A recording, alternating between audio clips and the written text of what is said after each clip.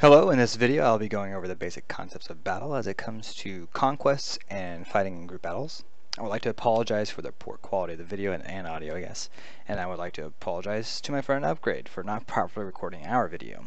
Upgrade had come over the other day and we hashed out everything I'm about to disclose in this video. Unfortunately, I forgot to set the mic input and all the recordings of our work were muted and essentially worthless. What you will see is a more concise video, however, and of what we had come up with together and then the best way to handle these situations that I'm going to discuss. I would also like to thank others who have contributed to my understanding of the game and allow this video to be possible. Sir Pink, Capra Hercus, and Silver Edge, thank you so much. I really appreciate everything you've done. Links to their write-ups will be in the description. Sir Pink, however, does not have any write-ups, but he is constantly giving out advice and game understanding live on stream. I strongly advise you check it out. When I start talking in this video about 2v1s or 1v2s, for example, please know that these mean different things. The first number will always refer to your team, and the second number refers to the enemy. For example, I am in a 2v1. That means that I have the advantage. I have 2, but the other team has 1. In a 1v3, it means the other team has the advantage. Okay? In this video, I will always be green and the enemy will always be white. Also, one thing to note, nothing about what I say here is absolute. There will always be situations that some of these tactics will not be preferable in, and that is okay. This video is to create a baseline of understanding so that as a community we are all on the same page. Once we all know what our default action should or could be, actual coordinated group fighting can happen, whether on or off mic, and it's just much more plausible. Updates, new weapons or armor, the general meta, these things will change over time. But again, we all need a baseline. So without any further ado, let us begin. The first rule is to always have odds in your favor. The worst odds you ever want to find yourself in is 50%. That means you never want to be in a situation worse than a 1v1. Everything I'm talking about in this video essentially will be to guide you to turn unfavorable odds into a 1v1 or to help keep favorable odds just that, in your favor. In a 1v1, there are many courses of actions to take. You can circle clockwise, you can circle clockwise, you can circle anti-clockwise, you could backpedal, you can charge past the enemy and turn, and many other things. For the sake of argument, we will assume that you want to stay and fight, and you think that you can defeat this enemy, instead of running or waiting for teammates. Silver Edge has a beautiful write-up on why you want to start by circling clockwise, and again that link is in the description of this video. But basically, in a perfect world you want to circle clockwise because when using right-handed weapons, it allows for the shortest distance between that weapon and the enemy. So your swings take physically less time to make contact with your enemy, and a clockwise circling makes that a lot easier. I will not be covering how to handle left-handed weapons as that is currently not in the game. If that gets added to the game, this will most certainly change. The concepts and principles will be the same, the direction will be different, and I think that'll add a lot more variety to the game. I look forward to that. Anyway, there is not much I'll be covering on 1v1s as it's already been covered by others far greater than I, so let us move on to 2v1s or 1v2s. There are many ways to approach an ongoing fight. The goal will be the same from whichever direction you come from. When approaching an ongoing 1v1, you want to sandwich your opponent. Since we already explained it in a 1v1, you generally want to rotate clockwise. When approaching this situation, you should approach going anti-clockwise. So if you're approaching this, regardless of what your teammate is doing, which oftentimes they're jumping back and forth trying to get an advantage, you still need to assume that they're going to err to the clockwise direction. So you want to go to anti-clockwise to the right. And the goal is to get them in the sandwich. And you want to keep them in the sandwich for reasons we'll go to. I call this the wall. You essentially want to pretend to be two walls. No matter where they go, you guys want to follow and keep, doesn't matter where they go, I don't care where they go. You want to keep in between them. There's limited options for what they can do, and everything that I'm explaining in this video essentially will be based upon this principle of the sandwich. So the enemy has the options to go attack on you. Now if this is you and you're being attacked, you generally do not want to attack back. So in this situation, let's say this is me and this is you. You're coming to join the fight. and I don't know yet you're here, but as soon as you start coming anti-clockwise to my right, I see you, I'm going to switch. Especially if I know that you're going to essentially go for the sandwich, I'm going to stop aggressing. I'm at this point, as soon as I see you in my peripherals, I'm backing up. And I'm going into defensive mode, and I'm going to let them aggress on me and attack me. I want to get into their head and make them think, okay, I'm in a 1v2 now, but this guy's defensive. I just need to finish him off really quick. If I'm being aggressive, there's no incentive for him to just not back off and try to run away or switch to the other guy. If I stay defensive, though, a large portion of the time, the enemy's going to want to try to finish what they started. They're going to feel like they have put in all this work already. Let's just try to get a couple, maybe he's almost dead. So I'm going to back off. I'm going to be blocking, and at this point, I'm just trying to set up an attack for my teammate here. I will throw in kicks, I will throw in bashes, but I'm not throwing nearly as many attacks unless I just really see a good opening. But for the most part, I'm not doing that, because even if there is a good opening, I don't want to hurt my teammate. I want to win with as little damage to my team as possible. So if this guy's aggressing on me, you have free access to get swings on him. In most situations, that's not the case. Most situations, they're not going to stay aggressing. They're going to switch between, they're going to run, so on and so forth. So this person has options. He can aggress on me. He can go and switch and aggress on you, which leaves me open to the same thing that I just discussed. He can run further into enemy lines, which is almost very unlikely to happen, or he could try to retreat. If he tries to retreat, well, now he's basically, his retreat is going to pull us into each other, which is a good option for him, bad option for us. We don't want this, because now we're next to each other, meaning that if we both are stupid and are throwing attacks that we're going to hit each other. We need to our best of our ability, keep this going. So if he starts pulling this way, we start pulling this way, and you start rotating more. And that's how you can use that to your advantage if you're this guy. But our goal is to create this wall, and this sets up not just a preferable situation for this 2v1, but it's going to set up preferable situations for everything beyond this. So if the next person coming in, the 3v1, they're not going to try and create this. We are not trying to create this. This is bad. That is not good. This wall is forever. Okay, these two in this 2v1. So essentially, all fights are gonna at this point be 2v1s or 1v2s. This other person, even though this is a 3v1 now, the core is this. The core is these two guys and what they're doing. They have to enable this person.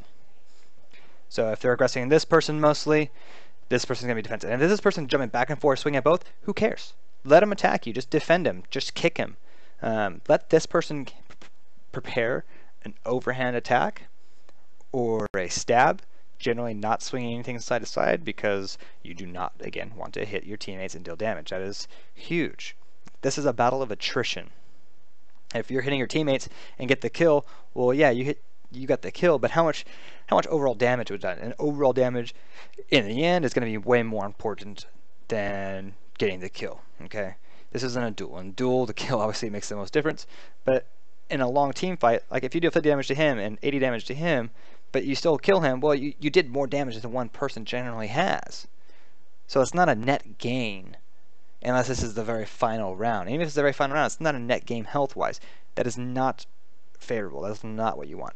So these two keep the wall. No matter what's going on, they're going to keep this wall going, right? This person's going to prepare, kind of sit back, kind of come in and out, but they're basically preparing an overhand and or a stabbing attack, trying to get cheap shots on this guy. If this guy comes way out and offers a free swing, great. But generally, if he starts aggressing you instead, you go into defensive mode. You pull back and let your team come and do all the damage. So at that point, you pull back, he's on you. You're going to want to jump to this, or you're going to want to jump to this. Again, you don't want this. And here's why. So I'll jump to the enemy team. If the enemy team was going, and you're doing something silly like this, he's going to be able to do what he wants all day. Yes, he's probably still going to die, but he's probably going to take one of you with him. And for him, that is a win, right? I mean, best case scenario, worst case scenario, I mean, you want to go 1 for 1. Even if you're not getting the kill, if one of the other teammates dies, you've succeeded. You've gone 1 for 1, and you're a net moot point for your life, and that's okay. But this guy, if you're here, he has all these outs. Okay, he basically can turn this into a 2v1 or excuse me, a 1v2 or a 1v3 all day. So he's going to go after this guy, which basically, even though these guys are trailing, as he comes around, see, for a moment he'll have a 1v1. It's temporary, but he'll have that 1v1. Then this guy comes back in, and it's, again, now it's a 1v2 for him, and then it's going to keep coming back to that 1v3 for him. But by being in this kind of position, we're giving him the option to say, hey, how about taking a 1v1 for a while and putting odds in your favor comparably? We don't want that. You don't want that. You need to keep this wall. These two guys are critical. They have to keep that wall. We have to keep them on this plane as much as it is. And that plane is going to rotate. That's fine. But as long as they're sandwiched between him, this guy always knows he's going to be perpendicular to them, right? And that's okay. If he aggresses, then that changes.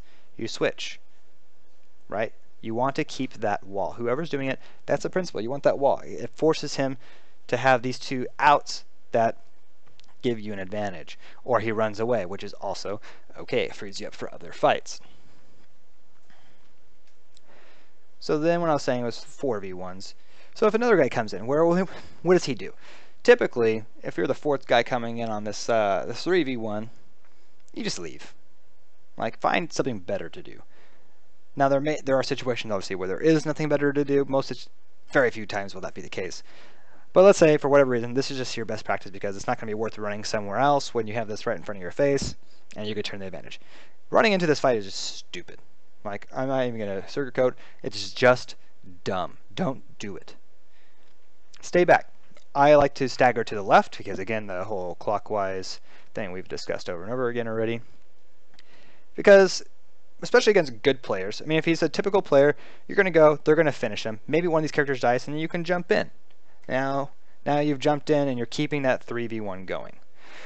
Or, hopefully that doesn't happen, and he's a good player, maybe like Sir Pink or Brother Olrad, and he's going to try to, like, run past you and get by him. Well, great. Now you have an opening. So at this point, he ran over here, and you can then engage, and you can create, and see, look at, now what do you have again? You have that wall already. You have that 3v1, and you have your spare. This is still technically a 4v1, but not all people are actively involved in this fight. It's a rotation, and everyone needs to understand the rotation and their goal. So now at this point, if he's aggressing on me, it's the same thing as if it's a 2v1. I'm going to let him aggress. I'm going to pull him into me. I'm going to back pace so that way he's not taking advantage of his full forward movement speed so my teammates can catch up and get shots on him, force him to turn on someone else so I can get a shot on him. Right? So if you're sitting back here, what a lot of people do, especially like what I was saying in like these 3v1s, they're just going to rotate, okay? They're essentially going to be doing this kind of like pattern, so to speak. It's not exactly a pattern, but the goal is if he runs over here, say if I'm not here, and he runs over here, I'm backpedaling and he gets the turn on me. He's got that 1v1, right? And it pulls everyone in. And this is where all the damage is done. And this is what I do when I'm in a 1v3. I'm trying to do this. I'm trying to run forward past him. I don't do a lot of backpedaling when I get to unfavorable odds because in unfavorable odds, backpedaling just gives them the movement advantage. And rarely is that going to work in your favor for more than a couple seconds. So you run forward. So he runs forward, he runs past, he turns on this guy, and now he's in a temporary 1v1. This guy comes around and brings it back to a 2v2, and then you run again. And then you make it into a 1v1. And he comes around, he's coming around, and you run again. And you're just constantly keeping this rotation of making the odds as best as possible for the situation you're in. So while he's running around trying to make odds better for himself, you sit back out here, he runs over here. Well, he just screwed himself, because now he's forced to either block your attack or attack you before you attack, which hopefully in most situations he shouldn't get that first strikeout. You're the one who doesn't have the tunnel vision focus of 3 people on you. You have one thing to focus on. You should almost always have the first attack on this. You should always be able to anticipate that and attack first, or properly prep your defense to block and then attack. Either way, whatever he does, you have the advantage here, and if you don't, that's probably on you. But either way, what it does is it forces him to either attack you, defend your shot, or choose something else. If he backs away, they're basically giving you a free shot. Either way, you or your teammate in this situation should always have damage on this guy. Yeah, maybe it'll glitch through with the hit detection, or he'll block it with his shield, but he can't block both of you. This creates a beautiful 2v1 that means that he's going to take a hit in almost every situation. And if he doesn't, we're doing it wrong, generally speaking. Again, no absolutes. And I mess it up all the time. I'm not a good player. I'm more of a, this is what I do. Theory and strategy on papers, what my forte. This is actually playing and mechanics. I'm slow. I'm old. But that's what you want to do. If there's a fifth person coming in, just leave. Just leave. That should never be necessary. If for whatever reason it is, or you think it is, then you jump over here, and you basically are at this point creating a 5, the start pattern. If you have the chance to get to the other side, you can do it too, but I think that generally is just going to cause more issues and problems. Not to mention, typically if you're coming from this way, that means your team's on this side, and if you go over here, your back is now exposed to oncoming enemies, and you're likely going to die. Not advisable. So over here. But again, you should be staggered even further back. Being staggered further back allows you to position more easily while also making sure that you're not getting in the way of your teammates. Also, it shows the order of operations. If one person dies, you're not going to be the next one to fill it in probably. It's going to move like this, right? Their positioning is extremely important here. So generally, don't do that. It's not worth your time. Your time can almost always be better spent somewhere else. If not, sit back. Let your team do their job and fill in if someone gets out of place or if he comes out here. He comes out here, great. Now look at, you instantly have that 3v1 going on again.